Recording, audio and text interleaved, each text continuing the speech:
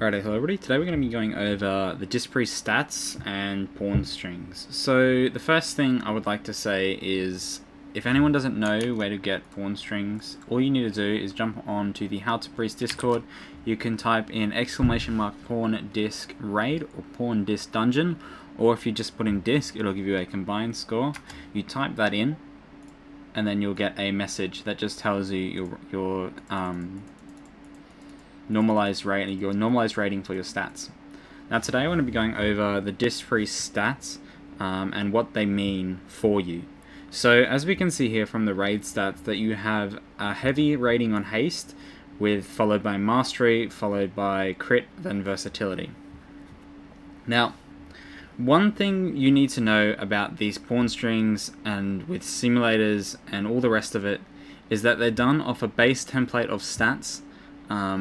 They're not done off your own stats, and they're done with a simulation that is, or can be, very different to the fight you're actually doing.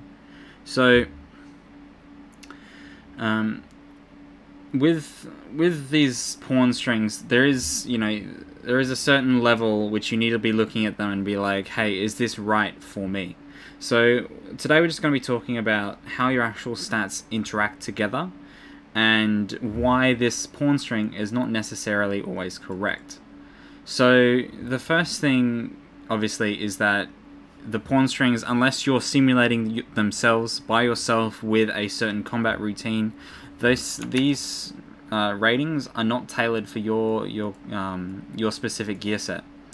So we know, just as a Disc Priest as a whole, that we have the highest rating on haste because of the static value that Atonement has. So Atonement will have a flat 15%, 18% with 18 second uptime with contrition, and the more haste you get, the more atonements you can get out.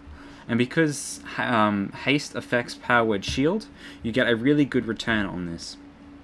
Another thing to note as well, because the Disc Priest does actually have some mana return through talents, and that mana return does scale off haste. Haste does actually scale very well for Disc Priest, even when you're concerned about mana, because you are generating mana based on how much haste you have, and that is with all the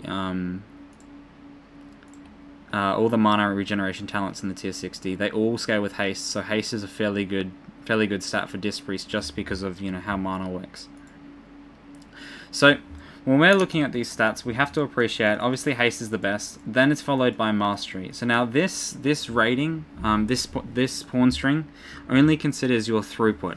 So if you're more concerned about your overall performance as a Disc Priest, you would value crit higher than you would haste. Now there's no pawn string, there's no well, there can be, but if you're, how do you weigh what your damage is versus what your healing is? That's just something you kind of have to personally decide. How much do you care about your damage and how much do you care about your healing, and kind of weigh that up and know what your raid team needs. So there's no way to get an actual rating for any of your disc stats, in fact.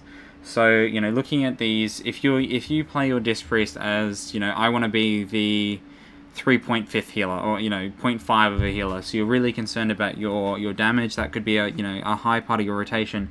So you might look at your gear and be like, well, mastery is basically worthless. Now there's nothing wrong with you playing with no mastery. Your healing will be slightly less, because mastery does scale less per point.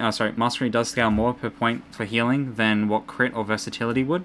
And even haste, for that matter. Mastery will give you more healing than haste. So if we go through a slight stat breakdown, we need 350 haste to get 1% haste. We need 375 crit to get 1% crit, and we need 400 versatility to get 1%. And then mastery is 250. So obviously mastery will scale better because it doesn't scale your damage, and it doesn't scale your other healing spells like Power Word Shield, the Smite Absorb, and Shadow Mend. So when you're looking at these, don't take these as gospel, is basically the point I'm trying to get across. There's different ways you can play your Disc Priest, there's different ways you can value different stats. So end of the day, the pawn string will not be perfect for what you're trying to do or how you prioritize or whatever. Another thing I want to talk about is how these simulators value haste. So haste is generally valued a lot higher than it really should be, and that is because as you're not a robot, as you don't play perfectly, you're gonna miss globals. You're gonna miss doing things, you know, on the global on the exact time. You know, for every millisecond you're short, the value of haste is decreased. The value of haste, you know, is actually significantly decreased if you're missing globals, especially if you're running around or doing something, you know, and well, I guess for a Disc Priest, all your spells that are on a haste reduced cooldown are you know, have the reduction. So like Power Shield has a reduction, but still, anyway, when you're missing globals and when you're not doing things absolutely perfectly, the value of haste gets significantly decreased. So, you know, when you're looking at this string, you could say haste is, you know, less than what it is. Now, I want to just go over personally, you know, why I actually don't use Pawn, and that's because I have a fairly good understanding of how the stats work together. So, for people who don't appreciate how the multiplicative stats work, is that, for example, the more haste you get, the more your other stats are worth. So for you to get an increase of 1% damage, you know, if I'm at 26% haste, for me to get 1% of equivalent damage and healing from my haste, I need to be getting 1.26% haste increase. Whereas if I wanted to get, you know, 1% increase from versatility, I might only need to get 1.04% versatility, because my versatility is only at 4%. So that might not make sense to people, but it's the basic concept is the more you have of a single stat, the more your other stats are valued.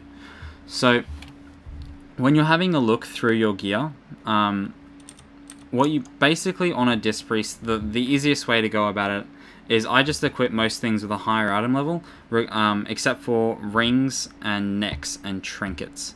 So with the rings and necks, you want to make sure you either have haste mastery or haste crit, depending on what you value as a Disc Priest. For the trinkets, you generally want to be running with the 2 mana regeneration ones, so they're Promises and Seventh Spine. You know, depending on how you value it, you can also be using, you know, some stat sticks or some on uses or whatever. But the general idea is for most pieces of gear, you want to be using things with higher item levels. And that is just because the disc stats themselves are all actually pretty close. So even though the value of haste here is, you know, significantly higher than the value of versatility, because most of my gear that I am going to be getting, I'm going to be prioritizing haste. If I was to look at a piece of gear, you know, just out of the blue right now, you know, to equip one piece of gear, versatility would actually almost be as valuable as haste at this point when I have this much haste and this little versatility. So, you know, the point is that even though that this stat weighting is what it is right now, you know, it tells me that haste is better than versatility. These stats don't have anything to do with my actual gear, and they're not modeled for my gear. So they're not, you know, they're not accurate. They're good enough as a guide if you're not too concerned about what you're wearing, or, you know, if you're not that cluey about how your stats interact, or, you know, what might be an upgrade, etc. You know, equipping something with a higher item level as a Disc Priest especially is generally going to be a safe bet. And the general you know thing for Disc Priest is that you can't really go wrong. If you're talking about Mythic Dungeons, that's a whole other story. That is where Mastery isn't really worth much at all. But for a raid environment, you know, you'll find that pretty much anything with a higher item level will be an upgrade. Anyway, well, I hope you enjoyed and I hope you learned something. Thanks for watching.